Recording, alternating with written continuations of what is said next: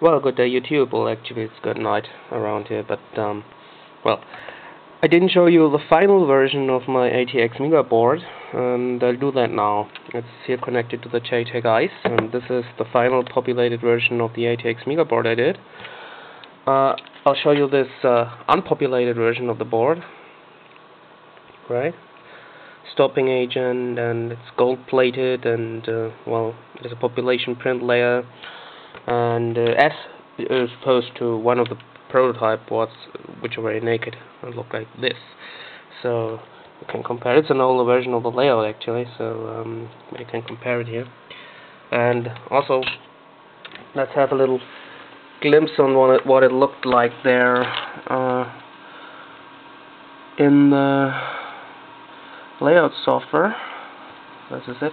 It's a newer version because we fixed a few bugs, so it's a newer version of this board. So this is what it looks in the layout software, and this is what it looks like when it's finished. So in the meantime, I was able to use Linux and avrdude to flash the board, so the toolchain is finally stable. The issues I had when I was still working with a prototype were mainly toolchain related, and also AVR Studio didn't work correctly, so this was all software related. I mean, the board was fine, but I was so mad that at the end I threw the prototype away. One thing to notice, you can power the board via USB and drawing 500 milliamps from USB, not violating the standard, which means that we use a transistor, and it had the board had a little bug here, so it needed to be patched up. So this is all documented, but it needs a little patch to work correctly, and now you can draw 500 milliamps from USB. And the funny thing about this is that it isn't easy, and there are a lot of commercial products out there who are not standard conform like this. I mean, that's very noticeable. Now, it's running a simple running light demo program, which we will flash again, so just for demonstration, and it's a flat cable connected from the port to the LED header. And now let's flash. This is the software. This is the program. See, it looks a little different from what a normal AVR program looks like. It says port.dir and port.out. It's all a little renewed and a little bit more structured, everything, and it clocks the ATxmega up to 32 megahertz.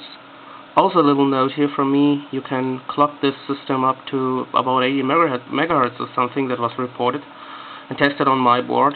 So you can overclock it a bit, and it's something about this is very tricky. So you need inline assembly and everything, but it's all in my repository already.